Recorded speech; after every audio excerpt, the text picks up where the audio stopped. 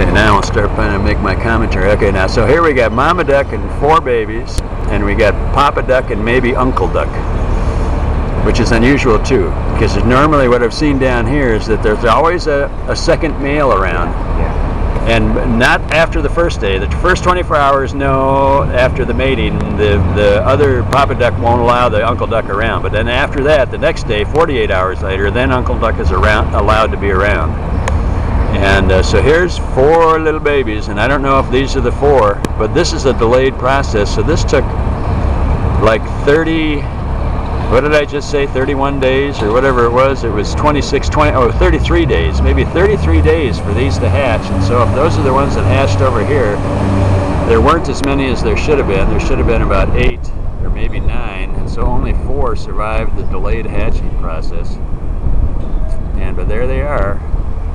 Or maybe that's them, I don't know, because there's been a bunch. There have been 4 yesterday that I videotaped, and then and I didn't get the ones Tony saw 2 days ago. So but they're all different. And there's a picture of a pigeon down there too.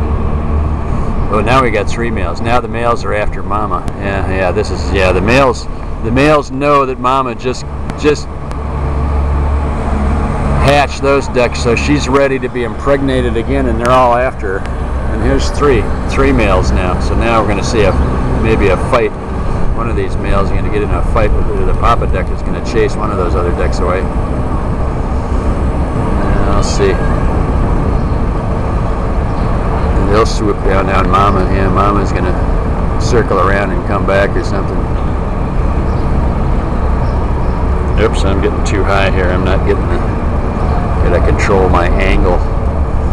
This is going to be a long damn video. I usually don't want to take them this long.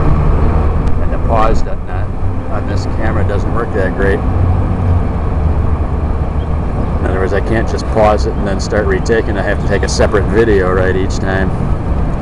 But, okay, there's those little babies. But anyway, so the test, now yesterday, see, 2 of the little ducks from the 2 yesterday stayed on my side of the walkway, and then the other ones were with Mama on the other side.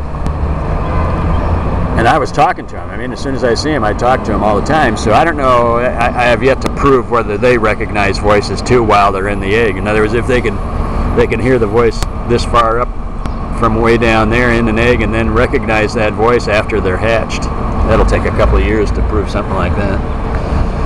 But people that have ducks, I mean, because there's people that have little ducks that, I mean, they're around all the time. You know, they don't disappear. They have them in the backyard, the damn ducks, you know, they stay there. But these in San Antonio, they disappear.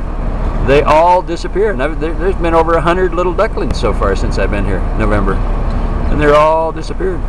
And I haven't seen them since. They come back, or you'll see them as they get bigger. Yeah, well, I want to see them when they're young. I want to see a young duck. And now, 2 of the orange-billed ducks I saw yesterday were fairly small, and I assume they're young. And I was thinking, well, maybe the orange-billed ducks are the ones. But that's kind of weird, because if the orange disappears and they become regular colored ducks, then that would really be strange. Yeah, they're just all over the place. One little duck on its own, and they're cute. I like those ducks. I like the little duckies. Yeah, okay, well.